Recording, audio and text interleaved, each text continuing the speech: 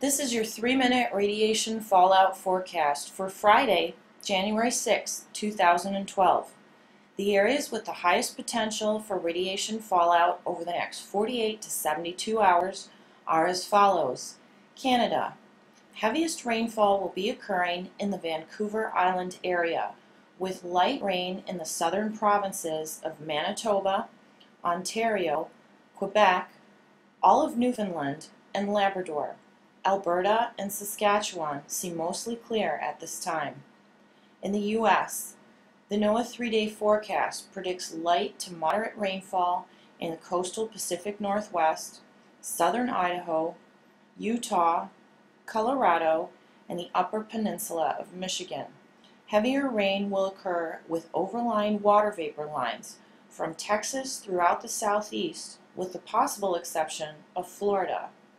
Water vapor lines have been a hallmark of high fallout prediction with and without precipitation.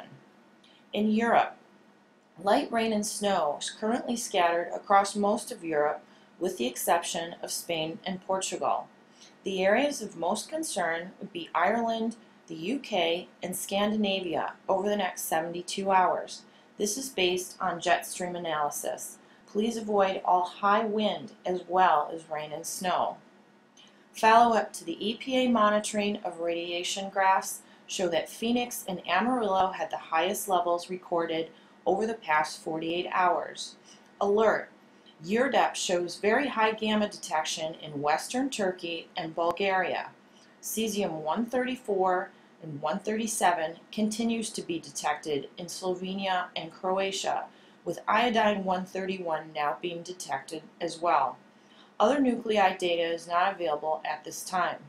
Further corroboration is needed to determine if the persistent cesium and now new iodine is due to local sources. IAEA, are you listening? Resources used for today's forecast include IntelliCast, World Satellite Composite, water vapor loops from the University of Washington School of Meteorology, full disk of the Atlantic Ocean on Eldorado Weather, the Weather Channel Europe, and radar imagery from the Weather Office at Environment Canada. Please go to fukushimafacts.com for news feed updates and links to the radiation monitoring graphs in the US and Europe. Feel free to share this forecast with anyone you know living in the above-mentioned areas. Full mitigation for these areas is also strongly recommended. This forecast has been brought to you by Radchick and the Orion Talk Radio Network. We care about you because your government doesn't. Stay safe.